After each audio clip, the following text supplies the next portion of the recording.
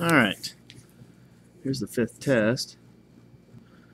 Let's see, it looks like we're adding 2 each time. So we added 2, added 2, added 2, so we'd add 2 to get that one. So when you're adding 2 multiple times, that's multiplication, that's why it's 2x. And it started off at 5, so that's the plus 5. So if I want to find what's in figure 1000, it's 1000 times 2 plus the 5.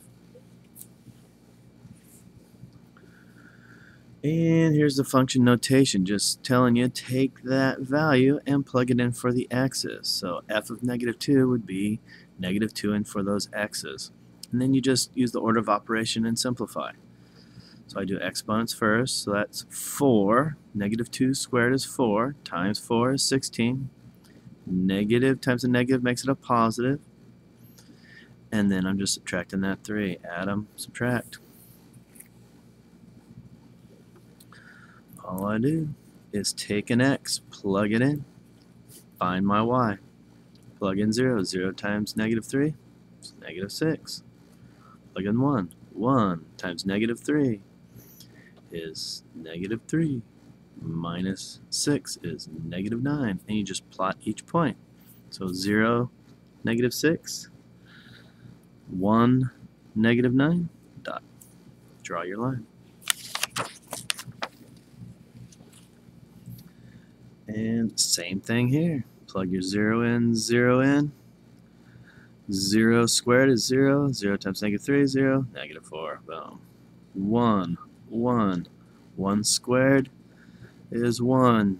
1 times the negative 3 is negative 3 minus 4. So that gives you a negative 6. And that's your 1, negative 6. Keep plotting points till you figure out where the vertex is. It'll start repeating itself. So I know the vertex is right in between. That's why it's my lowest spot right there. Just plug in the values till you find all the y's. Oh, here we go. There's our slope. It's always the number that's multiplied to the x. So there he is. My y-intercept, 0, negative 6. So 0, negative 6, I put a dot. And I go up 5 over 4. So it's the rise over the run. Up 5 over 4, up 5 over 4. Or I can go down 5, back 4. Y-intercept, 0, 1. Slope, negative 1. There's always a 1 in front of that x. We're just lazy and we don't write it. So it's 1. And negative slope, so it's going to go downhill. So I go down 1 over 1, down 1 over 1, down 1 over 1. Or I can go up 1, then back 1. Positive direction, negative direction. Positive, negative.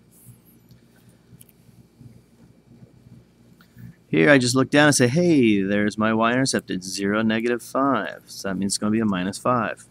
Find another nice point. Not nice, not nice. Ooh, goes right through a lattice point there. Up and over. So it goes up 3 over 1. Rise. Rise is 3, runs over 1. So that's why it's a 3x. Intersects the y at 0, 0. So that's why it's a, we don't write plus 0. That's just weird. And then it goes down 1 over 4. So that's 4 and that's 1. The slope is negative because it's going downhill from left to right. It's going downhill. So that's negative slope, negative 1/4. Using algebra to solve this, you would substitute that in for the y. Since it's equal to y, you can just plug it right in for the y and find out whether they're the same or equal. Put them equal to each other. Solve it. You get x equals 3. Plug your 3 back into one of the equations. Doesn't matter which one. And you get your 4. So those two lines better intersect at 3, 4. 3, 4. When I graph that line, I start here at negative 2. I go up 2 over 1, up 2 over 1, up 2 over 1, up 2 over 1, up 2 over 1. Start at negative 8. And my slope is 4, so I go up 4 over 1, up 4 over 1, up 4 over 1, up 4 over 1. And see how they intersect at the same spot. That's where they're the same. That's where they're the same for a line. Just solve an equation, combine like terms. That's where most of you made your mistake. Add 30 to both sides, or 35, excuse me. Add 35 to both sides, and you get 30. Divide by 5, and you get your 6. Most people got that one right. You just plug your 6 in there. and then comes out to be negative 5 is equal to negative 5. So there's your solution there. And then distribute, combine like terms. When I add 2x to both sides, the x's disappear and leave me something that's not true, so that's no solution.